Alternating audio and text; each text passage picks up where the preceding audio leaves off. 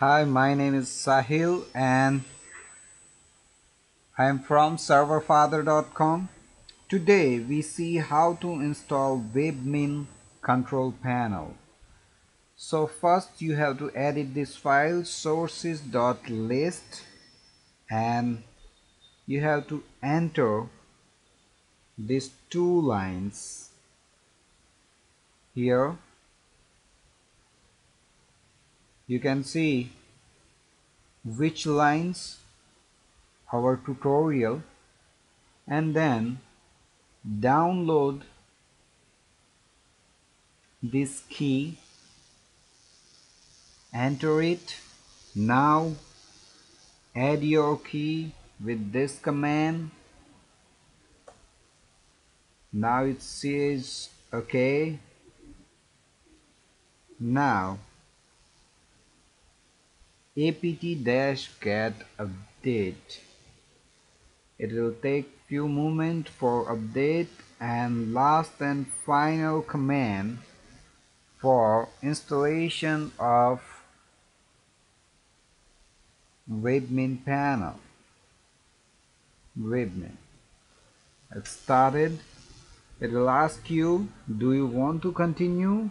We press here while. Yes, we need to continue.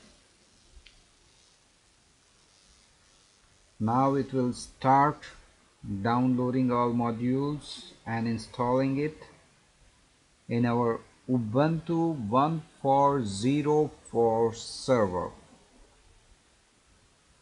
Once it will ready, then you can access your Webmin control panel through your IP with HTTPS, and Webmin control panel uses default port 10000 10,000.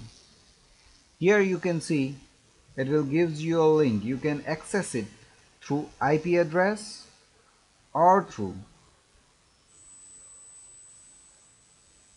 domain name. From here we can see how to access it. Just press the IP address and enter it. It will go through link, press on advance and proceed. Here you have to enter your VPS username and password, root, and whatever your username is. Just press login button.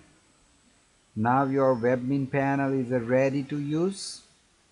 Thanks a lot for watching this video.